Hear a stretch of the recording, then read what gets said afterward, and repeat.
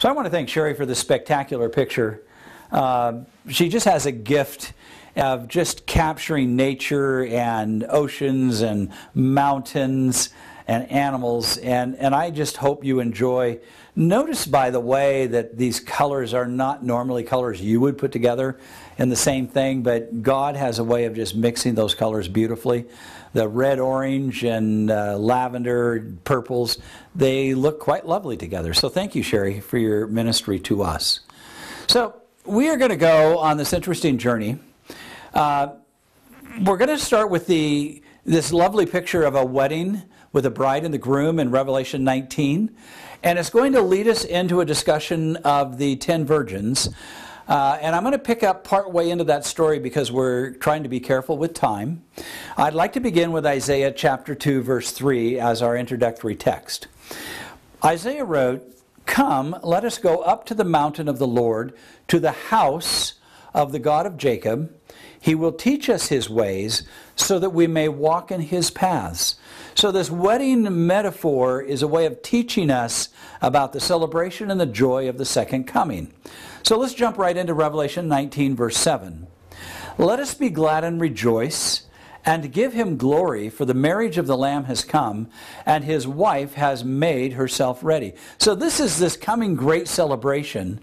And I want you to understand about his wife has made herself ready, because the church operates on a Holy Spirit economy.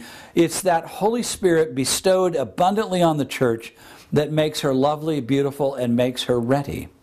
And it's the church's cooperation with the Holy Spirit to make herself ready. So I'm just going to say this right now. You don't want to go around just criticizing the bride, because I don't think the groom is going to take lightly to people who go around and say, you know, that church is just like awful, it's ugly, it's blah, blah, blah, blah. I want you to think about the church as the bride of Christ. That should supersede your own opinions about it. I know some people want to say, well, you know, that church and this church are going this way and that way. Take a deep breath before you utter those words. I think there's a certain level of risk involved in that. Look at Revelation 19, verse 8. "And to her it was granted to be arrayed in fine linen, clean and bright, for the fine linen is the righteous acts of the saints." Isn't that a lovely picture of the church, clean and bright? That the gift of Christ's righteousness manifested in you dresses the bride of Christ, the church, in fine linen, clean and bright. That's just a beautiful illustration. In verse 9 of Revelation 19, "Then he said to me, Right, blessed are those who are called to the marriage supper of the Lamb. And he said to me, These are the true sayings of God." Now, before we get into the 10 virgins, I'm going to just read to you Zechariah 4, 1 to 6. It says, "Not by might, nor by power, but by my Spirit, says the Lord Almighty, you will succeed because of my Spirit, though you are few and weak." And I'm going to cut that a little bit short. This is a story of how the Word of God, empowered by the Holy Spirit, lights the way to the wedding celebration. Now the question is, if you have 10 virgins, 10 young women, that's what a virgin means, that have lamps to show the way to the great reception of the wedding, then these are the ones who are leading people to be prepared for the return of Christ and welcoming Christ receiving his bride, the church. Are you ready? We're going to jump right into Matthew 25, verse 7. "Then all those virgins rose and trimmed their lamps." So there's two things that happen in trimming the lamp. First of all, you have new oil. Then the second part is you need fire of the ember. You light that torch, put it to the lamp, and here comes this beautiful light. Okay, that comes off this lamp filled with oil. That's the oil of the Holy Spirit. And it's in a bowl with you just take your finger in that clay bowl and lay it out. That wick lays right in that groove, and you light that wick, and that light illuminates the way to the wedding party. Now there's 10 of them. Okay, pay attention. And we're going to talk just about 5 of them. Notice in verse 8, The foolish young women said to the prudent ones, "Give us some of your oil, for our lamps are out." Now, it says 5 foolish. Now, in Greek, that word foolish means silly. The 5 silly girls would not think ahead far enough to bring the extra oil of the Holy Spirit. Do you have an adequate measure of the Spirit of God? They thought they could borrow some, that it was a transferable commodity to them. They thought they were just fine with whatever amount they had. With that kind of thinking, the shortage is predictable because they did not know their true need of the full measure of the Spirit of God. The 5 silly girls are described in Ezekiel. Notice how he wrote this. "Even though Noah, Daniel, and Job were in its midst, as I live, declares the Lord God, they could not deliver their son or their daughter. They could only deliver themselves by their righteousness." So what I'm trying to say is that when you receive the gift of Christ, you receive the gift of the Holy Spirit, you can't give your gift to someone else. It cannot be given away. So when these 5 foolish virgins, young women, tried to talk to the others to give them their extra oil of the Holy Spirit, it wasn't a transferable commodity. Notice as we continue in Ezekiel 33 verses 31 and 32, "You are very entertaining to them. Like someone who sings lovely songs with a beautiful voice or plays well on an instrument, they hear what you say but don't pay any attention to it." That's what it's like to be trying to proclaim an invitation to come to the wedding party without an adequate amount of the Holy Spirit. They just simply won't pay attention to it. They just won't hear you. No matter how lovely the music, no matter how beautiful the instrument, if you don't have that full measure of the Holy Spirit, you're just entertainment. It's interesting, isn't it? Continuing on in that passage. "So they come as though they are sincere. They sit before you listening, but they have no intentions of doing what I tell them to do," God says. "They talk very sweetly about loving the Lord, but with their hearts they are loving their possessions, their money, the things of this world." The Holy Spirit sets you free from the love of those things so that you can receive a greater measure of the Spirit of God. The 5 virgins were filled with a shallow religion, and they were happy with it. They were happy with that shallow religion. Now I just want you to think about that for a minute. Here's what they didn't know. First of all, they didn't know how to fully trust God. They trusted in their own opinions. They did not know how to look to Jesus. They were more concerned with being part of the party than being prepared themselves. They did not know how to have godly lives because they had limited the amount of the Spirit of God.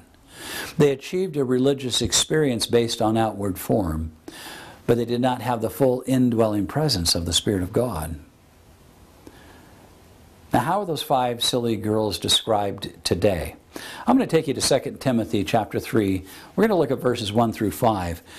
This is an extraordinary prophetic passage of Scripture. You don't often call Paul a prophet, but here Paul is speaking prophetically in the future. And I want you to listen to how he describes. Some scholars would argue correctly that he is talking about the leadership of the church who are responsible in inspiring the church itself to go out and lead others to come to the wedding party. So he's talking about the leadership. Here's what he says. "But mark this, there will be amazing or wonderful times in the last days. However, people will be lovers of themselves, lovers of money, boastful, proud, abusive, disobedient to their parents, ungrateful, unholy."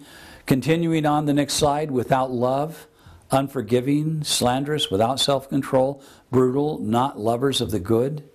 Now, what I want you to think about here, and we're going to go to this next slide, these are the leaders of the church without the full oil of the Holy Spirit. Treacherous, rash, conceited, lovers of pleasure rather than lovers of God, having a form of godliness but denying its power, having nothing to do with them.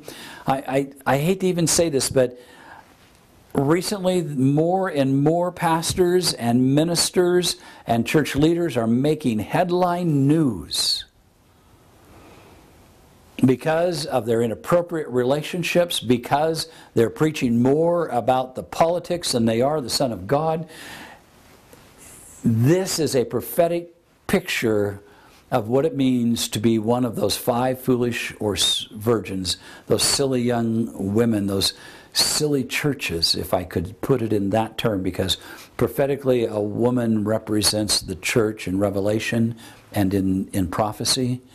These are churches that have the form of godliness, but they're denying the power. Notice what Paul says, for that kind have nothing to do with them. Now, I am not writing this, I'm just simply telling you what Paul's prophetic statement is.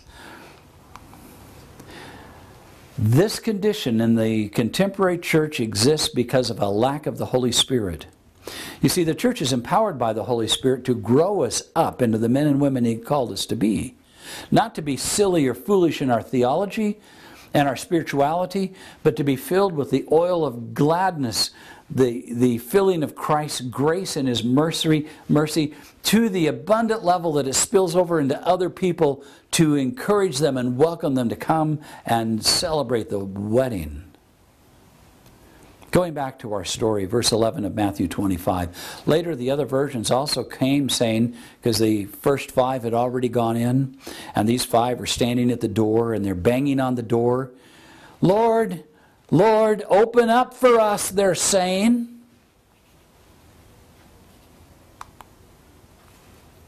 But He answered them, truly, I say to you, I do not know you.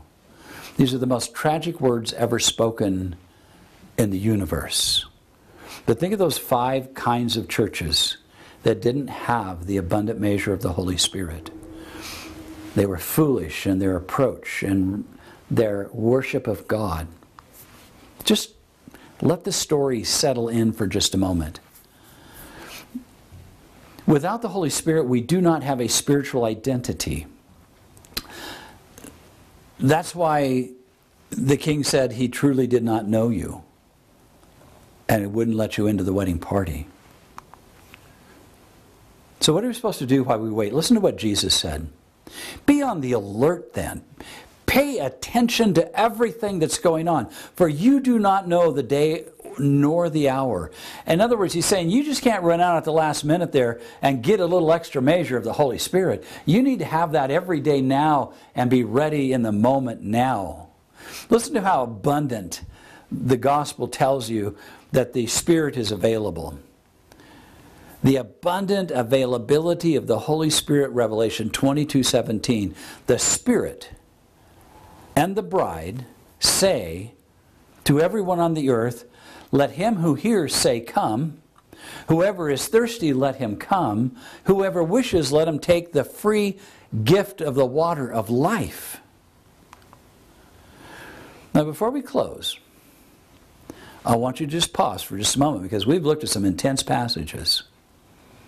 Really serious ones. I just want you to take a moment and say, are you and God are really on a good communication right now? Are you paying attention to the promptings and leadings of the Holy Spirit? Are you asking for a greater measure? Because we want to see you at the wedding party. Blessings. Take care. Enjoy. Our last picture. This is a wild burro on the coast of California, just walking out of the woods there. Just totally not a care in the world. He's just coming along, just enjoying life, not intimidated by us in any way. And again, Sherry just has a way of capturing those moments in time. And Sherry, thank you again for that lovely picture. Blessings. I hope you have a really blessed week. Take care now.